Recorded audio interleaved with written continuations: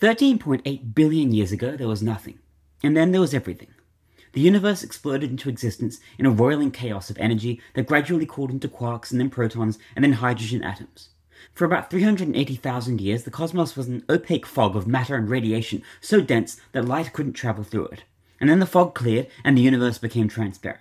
For millions of years after that, there were no stars, just hydrogen and helium drifting in the dark, pulled together by gravity into increasingly dense clouds. Eventually, 100 million years after the fact, those clouds collapsed enough to ignite the first fusion reactions. Stars lit up across the universe like someone had turned on a vast chandelier. They burnt, fused heavier elements in their cores, exploded as supernovae, and seeded the cosmos with carbon, oxygen, iron, everything that would later become planets and people. About 4.5 billion years ago, in a meaningless corner of an unremarkable galaxy, a cloud of gas and dust collapsed to form our Sun and its retinue of planets. Earth coalesced from the debris, a molten ball that slowly cooled and developed a crust. Asteroids and comets bombarded the surface, and somehow, in ways we still don't fully understand, chemistry became biology. Single-celled organisms emerged around 3.5 billion years ago, and for the next 3 billion years, they had the planet all to themselves. And then came the Cambrian explosion, and suddenly, in geological terms, there were trilobites and strange worms, and the ancestors of everything that would follow. Fish developed jaws, and some crawled onto the land, and dinosaurs ruled for 165 million years and then abruptly vanished. Mammals diversified in the aftermath, primates emerged, and around 300,000 years ago in Africa, anatomically modern humans appeared. For most of human history, we lived in small bands, hunting and gathering. We figured out fire and language and tools and art. Around 10,000 years ago, we started farming, and everything accelerated. Civilizations rose and fell, writing was invented, empires sprawled across the continents. The Bronze Age collapsed, the Iron Age began, religion spread, the printing press changed everything, the scientific revolution transformed our understanding of reality, the Industrial Revolution transformed how we lived, and through it all, millions upon millions of the critters who now identify as human were born and died and were entirely forgotten. And then, at some point in the late 20th or early 21st century, you were born. Your parents met through some improbable chain of circumstances. Your father's particular sperm cell out of millions happened to fertilize your mother's particular egg. If anything had gone slightly differently, someone else would exist instead of you, or nobody at all. You spent your childhood learning to navigate the world. You went to school, made friends, had your heart broken a few times. You chose a career or had one chosen for you. You experienced joy and boredom and anxiety and wonder. You tried to make sense of things. You worried about whether you were doing enough, being enough, mattering enough. And now, you're here. You're here, and you're probably not going to be a billionaire. You may or may not start a company that changes the world, or write a novel that gets taught in schools for generations, or discover a new law of physics. You're not going to be a rock star, or a movie star, or any kind of star at all. Your Wikipedia page may never exist. The history books will not mention you. You will never give a TED talk that goes viral, never have a biopic made about your life, never have buildings or scholarships or awards named after you. When you were a kid, maybe you thought you'd be exceptional, that you'd be one of the rare ones who breaks through, who matters on a grand scale. And then you grew up and realized you're smart enough to understand probability, which means you're smart enough to understand that you're almost certainly going to be ordinary. You look at your life now, and you see the ceiling approaching. You see roughly how far you can rise in your career, roughly how much money you'll make, roughly what your legacy will be, small or, more likely, non-existent. You scroll through social media and see people your age founding companies and publishing books and winning awards and collecting impressive titles, and you feel that familiar tightness in your chest. The sense that you're falling behind, that you've missed your window, that you're wasting the one life you get. You are here right now in this present moment, and you're worried that being here isn't enough. That simply existing and working and loving people and having hobbies and being generally decent isn't enough. That you need to be extraordinary to justify the improbable fact of your existence. You're here, and you're anxious about it. You are the product of an almost inconceivable number of contingencies, a soap bubble floating on an ocean of chance, and yet you lie awake at night worrying about whether you're successful enough, whether you've made the right career choices, whether people respect you, whether you'll be remembered. And by you, I mean you. And by you, I also mean me. I used to find this overwhelming. The universe is so vast and so old, and I am so small and brief.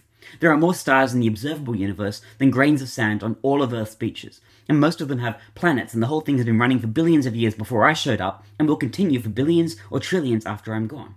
So what's the point? What's the point of anything? But lately, I've been coming around to a different view. The insignificance isn't the problem, it's the solution. Think about the pressure we put on ourselves to matter, to make a mark, to be significant. We choose careers based partly on how impressive they sound at dinner parties or on imaginary appearances on imaginary talk shows. We agonize over decisions as if the fate of the world hangs on them. We compare ourselves to the most successful people in history and feel inadequate. The burden of significance is exhausting. What if you just didn't matter that much? What if we didn't matter that much? What if our choices and achievements and failures were basically rounding errors in the grand scheme of things? Would that be so bad? I spend a lot of time writing, and I have this recurring anxiety about whether anyone will read what I write, whether it will have any impact, whether I'll be forgotten immediately, or maybe remembered for a while. But when I really sit with the cosmological perspective, when I imagine the trillions of years stretching out ahead after I've kicked the bucket and bought the farm and gone for a Burton, the whole question starts to seem sort of quaint. Of course I'll be forgotten. Everyone will be forgotten. The sun will expand into a red giant and engulf the earth, and every trace of human civilization will be vaporized. All the books and buildings and great works of art will be gone. Every reputation carefully cultivated, every legacy anxiously protected, will be erased. At some point, even MC Hammer will be forgotten. And you know what? That's okay. Better than okay. It's actually kind of freeing. If nothing you do has permanent cosmic significance, then you can stop trying to achieve permanent cosmic significance. You can do things because they're interesting or fun or helpful to people right now, without needing them to echo through eternity. You can take risks, try things that might fail, pursue projects that won't make you famous or rich or immortal. The stakes are lower than we think. I see people paralyzed by the fear of making the wrong choice, as if there's an ageless scorekeeper tallying up their decisions. Should I take this job or that job? Should I move to this city or stay in that one? Should I date this person or wait for someone better? And they treat these choices as if they're carving their decisions into a permanent record that will be judged by future generations. But future generations won't care. Our generation barely gives a damn about the Great War, about the Model T Ford, or about the life and times of billions of life forms who are long gone. We don't remember the 30 Years' War. The vast majority of the human race doesn't commemorate Culloden. Future generations will have their own concerns, and then they'll die too, and eventually there won't be any future generations at all. The sun will burn out, the stars will wink out one by one, and the universe will grow cold and dark. And this sounds depressing when I say it out loud, but I promise I'm going somewhere with this. The liberation of insignificance is that it lets you focus on what actually matters to you, right now, without the weight of cosmic importance crushing you. You can be kind to people because kindness feels good, without trying to tip the scales of history. You can create art because creation is satisfying, without competing for immortality. You can love people fully, knowing that love will end, one way or another, and that's fine. There's something deeply wrong with how we've constructed meaning in the modern world. We've lost most of the traditional sources of significance, religion and community and duty, but we've kept the anxious feeling that we need to justify our existence. And so we've turned to careers and achievements and metrics and status, trying to prove our worth to the horizon. We're all performing significance, trying to matter, desperate not to be forgotten. But what if being forgotten is the natural state of things? What if almost everyone who has ever lived is already forgotten, and that's just how it works? There are about 100 billion humans who have lived and died, and you can probably name a few hundred of them. The rest have vanished into history, and the world keeps turning. Call me a sociopath, but I find this comforting. The pressure is off. I don't have to be one of the 0.001% of humans who gets remembered. I can just be one of the 99.999% who lives and does their best and tries to be decent to the people around them, and then peacefully vanishes into oblivion.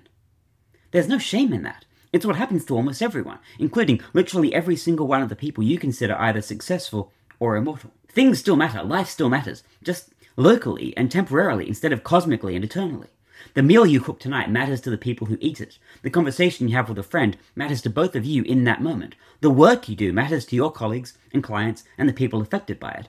But in 500 years, none of it will matter at all, and that's absolutely fine too.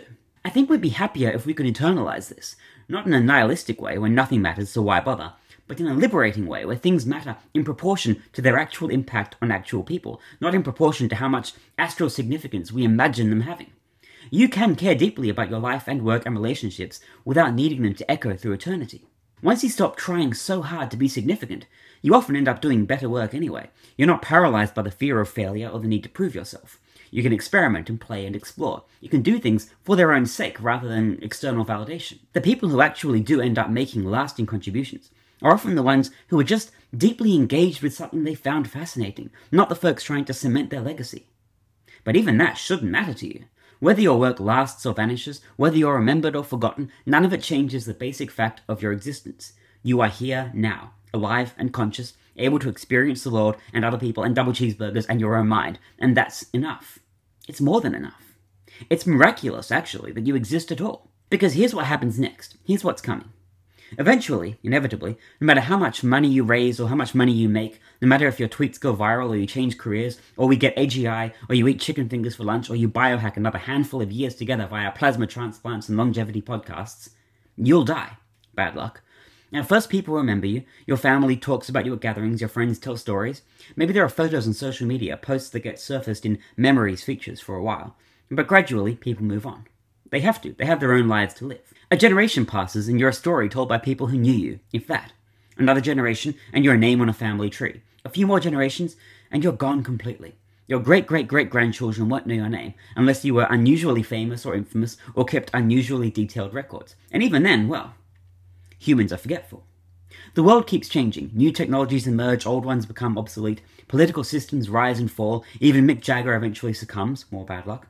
The climate shifts, coastlines change, cities are built and abandoned, humanity continues, facing new challenges, solving old problems, creating new ones.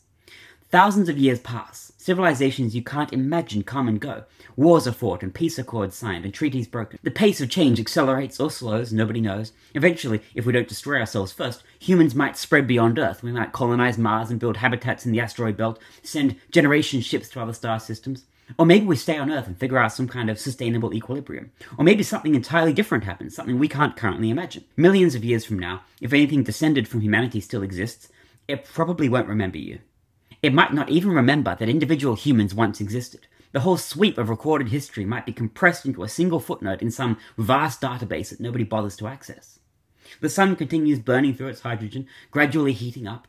In about 1 billion years, Earth becomes uninhabitable as the oceans boil away. In 5 billion years, the sun expands into a red giant and likely engulfs the inner planets entirely. Everything humanity ever built, every trace of your existence will be vaporized. But even that isn't the end. Other stars continue burning, new ones form from gas clouds, galaxies merge and separate. The universe expands, accelerating outward, carrying galaxies further and further away from each other, faster than light can travel between them. Star formation slows as hydrogen runs out. One by one, the stars burn out. Red dwarfs last the longest, but even they eventually exhaust their fuel. In perhaps 100 trillion years, the last star flickers out, and the universe is dark now, filled with black holes and dead stellar remnants. The black holes gradually evaporate through Hawking radiation over the course of unimaginable spans of time. Eventually, even protons decay, probably, and the universe consists of nothing but a thin soup of elementary particles and radiation spreading even further apart. Heat death, maximum entropy. No more structure, no more complexity, no more life or thought or experience, just an endless dark expanse. Everything that ever happened forgotten completely, with no one left to remember. And somehow, knowing all this, I feel okay. The heat death of the universe doesn't diminish my lunch today, salmon sashimi, or the book I'm reading, In Cold Blood by Truman Capote and The Dragonlance Chronicles by Margaret Weis and Tracy Hickman, or the conversation I had yesterday that made me laugh. These things happened, and they were real, and they mattered in the only way things can matter. They were experienced by conscious beings who cared about them. You are insignificant. So am I. So is everyone. And that's a good thing, because it means we can stop trying so hard to be significant and just focus on being alive, right now, in this improbable moment we've been given.